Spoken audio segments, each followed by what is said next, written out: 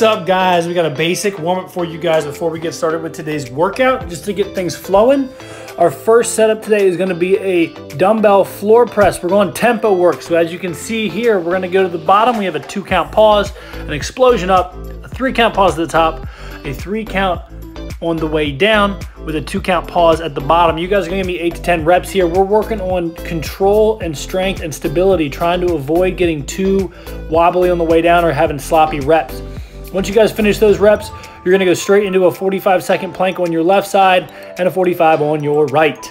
After you get through 4 sets of that, you guys are gonna jump over to our Metcon. We're gonna start off with a 400-meter run. Coming in, you've got 20 slam balls. If you don't have a slam ball, give me 20 kettlebell swings. If you don't have a kettlebell, 20 air squats or goblet squats. From those, we're gonna kick ourselves through all of the reps into ab mat sit-ups. You've got 20 yet again.